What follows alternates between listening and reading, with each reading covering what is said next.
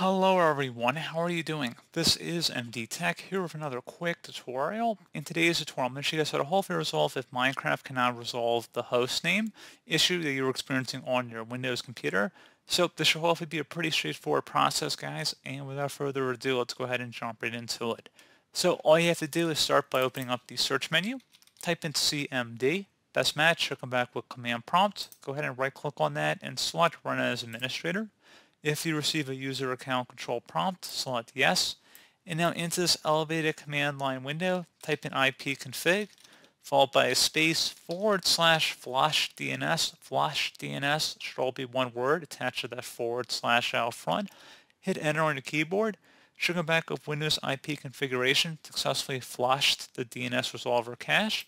Now you want to type in netsh space winsock, WINSOCK, space reset, once again exactly how you see it on my screen. Hit enter. Should come back with successfully reset the winsock catalog. You must restart the computer in order to complete the reset. Go ahead and close out of here and then restart your computer.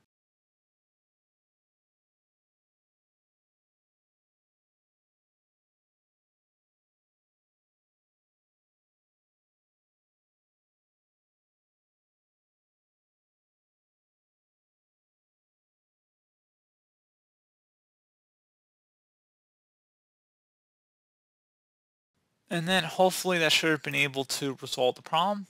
And you may also want to check the IP address you're connecting to in Minecraft. Make sure it's set to the correct one. That's just something else you can take a look at. And that's pretty much it. So as always, thank you guys for watching this brief tutorial. I do hope I was able to help you out, and I do look forward to catching you all in the next tutorial. Goodbye.